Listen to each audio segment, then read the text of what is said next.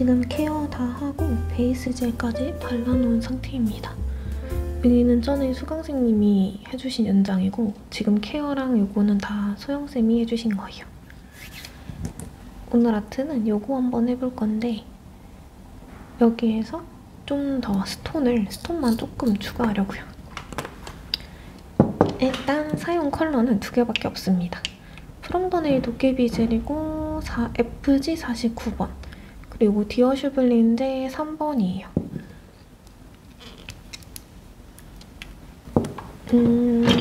위치는 이쪽은 오른손이니까 네 번째에다 스톤을 올리는 게 좀 편하겠죠? 그러면 요거를 엄지로 옮기고 얘를 네 번째로 가야겠다. 그러면 디어슈블링젤 3번을 엄지랑 중지에다 발라보겠습니다.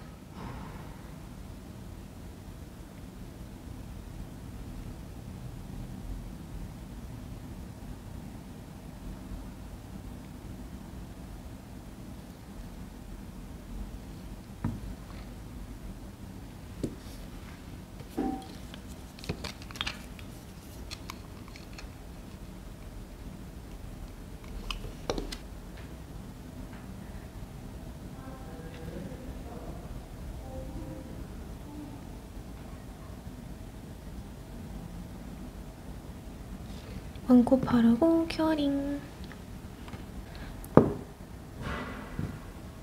이어서 투코 발라줄게요.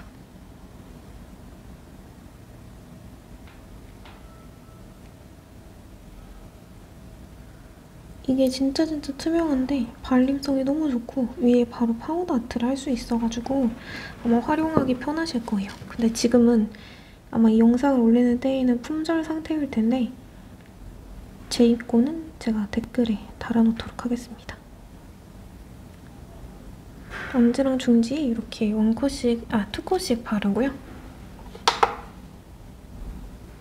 이제 나머지는 도깨비젤 발라줄 거라 도깨비젤 바르고 모양을 내볼게요.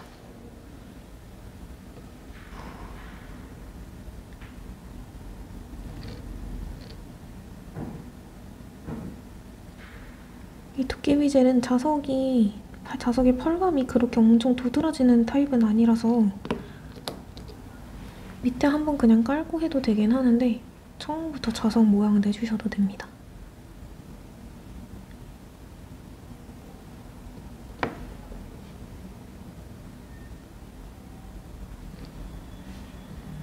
이런 느낌의 차르르한 애쉬 골드? 그런 컬러예요.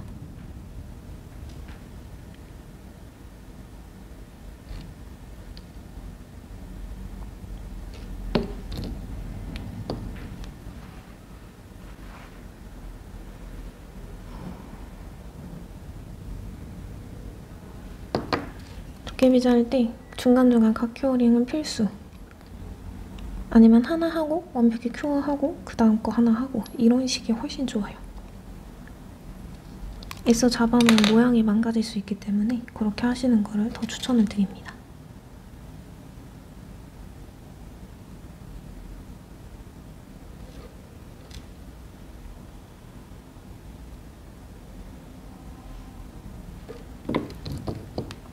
소지도 발라주고 양옆 모아주고 아래로 살짝 모아주고 원코 큐어링 하고 나왔고요. 지금도 이렇게 반짝임이 보이죠?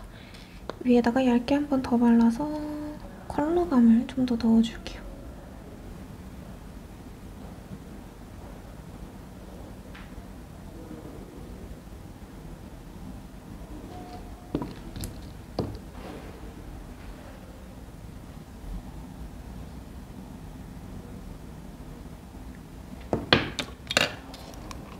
모양이 잘 잡혔으면 각 큐어링 이렇게 해주시고 이어서 옆에 거. 케어가 잘 돼가지고 안에까지 밀어 넣어도 깔끔하게 발리네요. 역시 제거랑 케어는 남이 해주는 게 가장 좋은 것 같아요. 물론 제가 해도 깔끔하게 되겠지만 그래도 이 남이 해줬을 때 이 편안함과 만족감.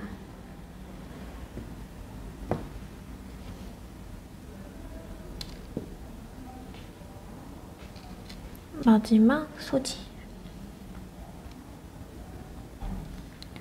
여기까지만 바르면은 기본적인 베이스 컬러링은 끝이에요. 요즘 이런 디자인들이 일본 네일에서 많이 보이던데 뭔가 해보고 싶어가지고 이렇게 하고 큐어링 하고 오겠습니다. 이제 여기 중지랑 엄지를 한번 닦아준 다음에 테두리를 그려볼게요.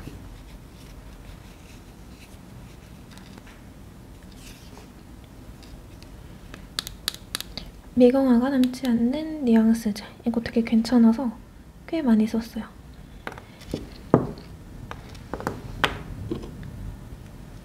브러쉬는 화홍 라이너 브러쉬 사용을 했습니다. 이렇게 생겼고 대리석이 들어가는 자리가 중지인데 중지는 테두리처럼 그려줄 거예요.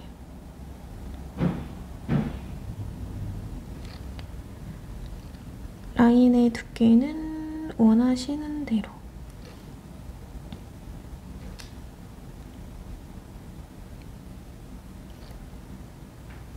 개인적으로 저는 두꺼운 것보다는 얇은 라인이 여러 개 있는 걸 선호하는데 이거는 그냥 선호하시는 대로 하시면 될 것 같습니다. 전체적으로 한번 이렇게 그려준 다음에 한 번씩 더 터치해서 뭔가 엣지하는 그런 느낌을 같이 넣어줄게요.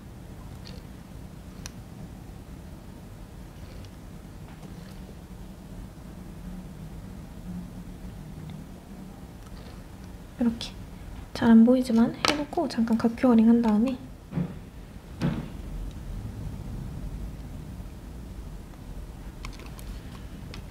엄지도 그려줄게요. 엄지도 테두리 라인을 전체적으로 그려주는데요. 금방 그렸던 중지랑 살짝 다른 점은 끝부분을 조금 더 도톰하게 그리고 좀 더 많은 라인에 연결해줄 거예요.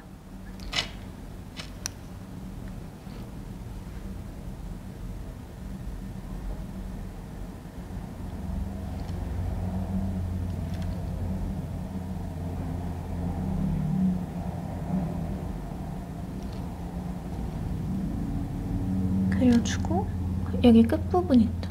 옐로우 라인 쪽 이쪽을 그 지나가는 선들을 더 그려줍니다.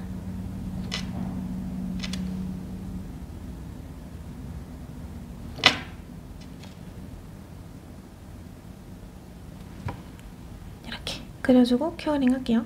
그럼 얘네들도 이제 골드 라인을 그려줄 건데 이거는 여기도 똑같이 미경화제를 닦고 똑같은 방법으로 그려주고 오겠습니다.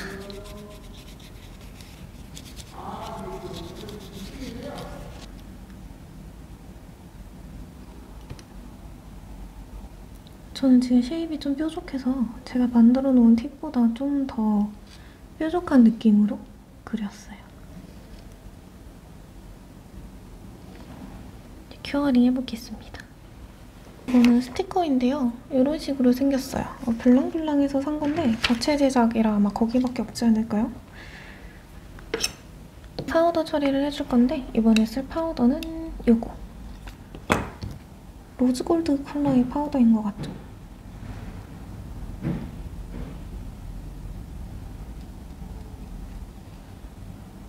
요렇게로 문질러주시면 끝!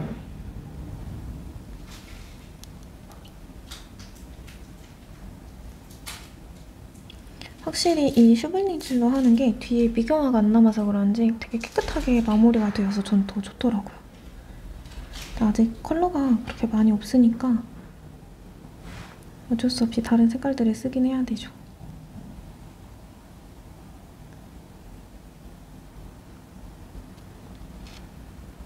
테두리도 발라주고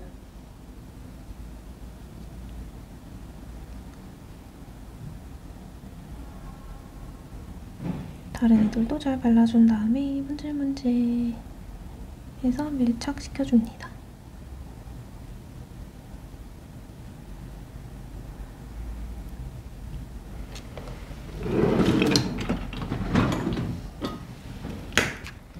되었으면 한번 털어주시고요.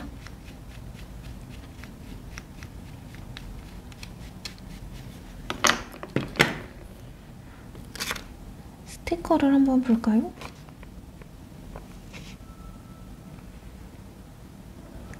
두 번째에 붙여야 돼서 제가 팁에 만들어 놓은 것보다는 한 사이즈 작은 걸 선택했어요. 되게 얇은 타입이라 붙이다가 찢어질 것 같은 느낌? 가운데 잘 잡아서 내려놓고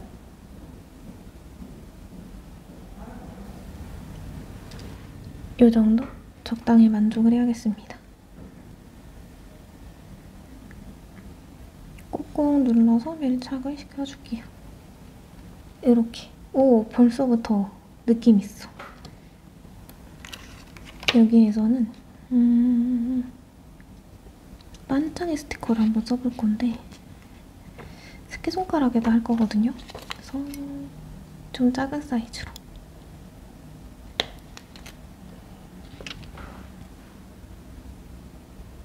여기다가 딱 쳐주면 어때요? 딱 적당히 포인트 되죠?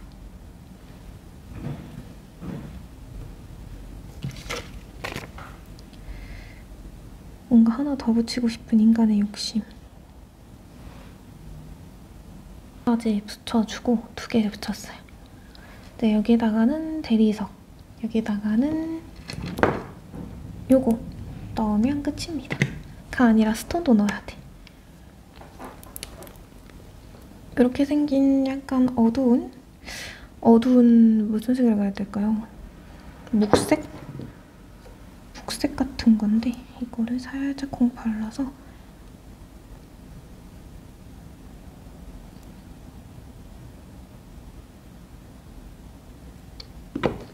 이런 식 컬러감만 살짝 더하는 거예요.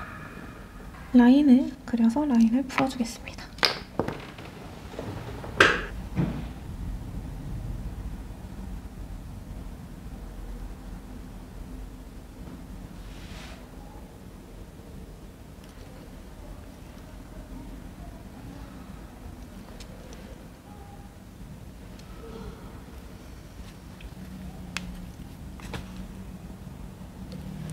라인을 대충 그린 다음에 그냥 가지고 계신 클리어 젤로 여기를 이렇게 그냥 터치 해주세요.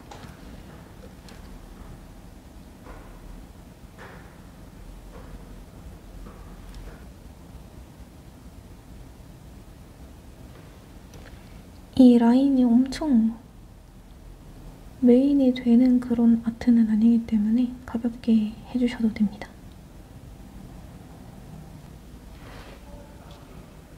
마음에 들면 큐어링 할게요. 그리고 이제 이렇게 생긴 글리터들이랑 이런 글리터랑 붙여서 꾸며줄 거거든요. 이거는 알리에서도 사실 수 있고 최근에 블랑에서도 본 것 같고, 이거는 저희가 한번 뚜껑을 잃어버려서 제가 아무거나 껴놓은 건데 이렇게 어디서 구매했는지는 모르겠지만 이런 컬러입니다. 콕 떠서 그냥 지나가는 길에 흙 뿌리듯이 뿌려줄 거예요.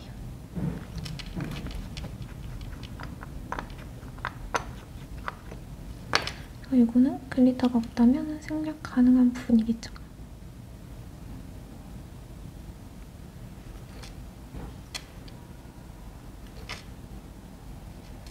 얘도 그냥 흙 뿌리듯이. 이렇게 하면 많이 티는 안 나요. 해주시고 큐어링.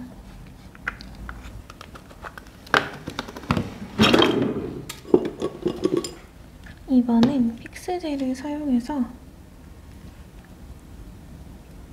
올려놓고 이 위에다가 작업을 해볼게요. 이렇게 골드 홀로그램을 올려두시고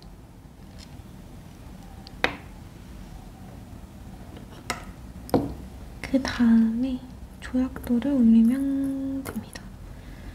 엄지는 좀 크니까 살짝 큰 사이즈를 올려봤어요. 너무 큰가요? 너무 크다. 느낌과 어울리지 않는 것 같아. 패스.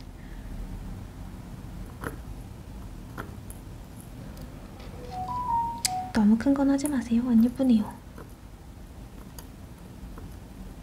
그냥 적당한 사이즈로. 적당한 게 짱이다.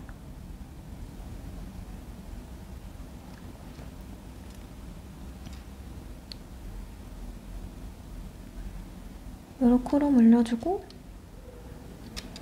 골드 하나 더. 톡! 엄지는 끝이에요.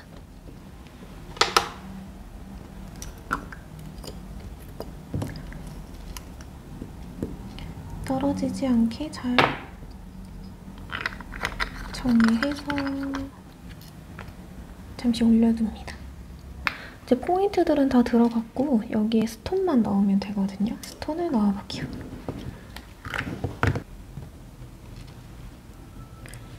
스톤은 제가 이 V컷 커버 링을 좀 써보고 싶어서 이거 갖고 왔고요. 이렇게 생겼습니다. 얘를 여기다 넣어서 시술을 해줄 거라 일단은 이렇게 두 개를 먼저 붙이고 시작을 할게요. 글로 사용해서 이거 더러운데?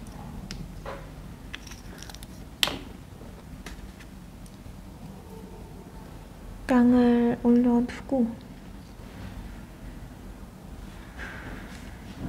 하나하나 얹어줘요. 그 다음에 이 커버링을 저는 이거 어디 가니? 여기 소화 올리고 바로 옆에다 이렇게 올리거든요.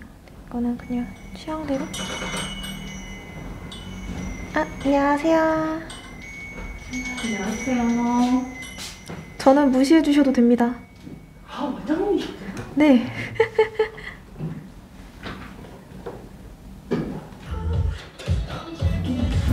이렇게 넣어주면 됩니다.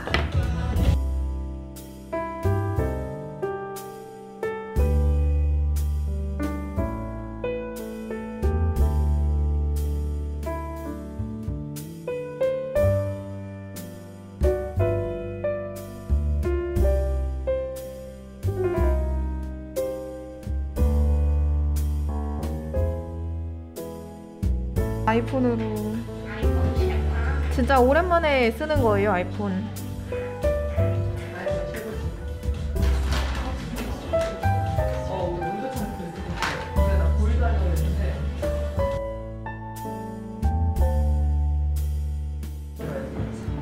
엄마 말을 잘 들어야지. 아 진짜요? 굿보이네.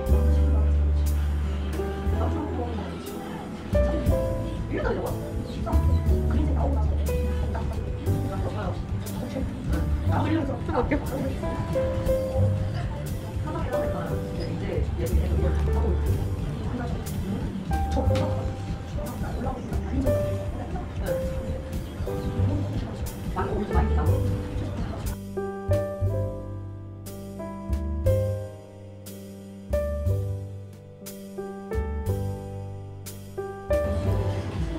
이렇게 각효링을 좀 해주고 그 다음에 이제 엄지.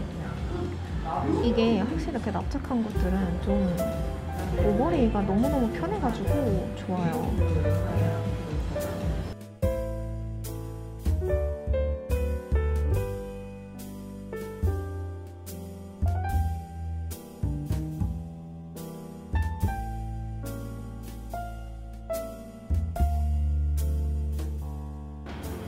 이렇게 큐어링 한번 할게요. 자, 이제 끝탑으로.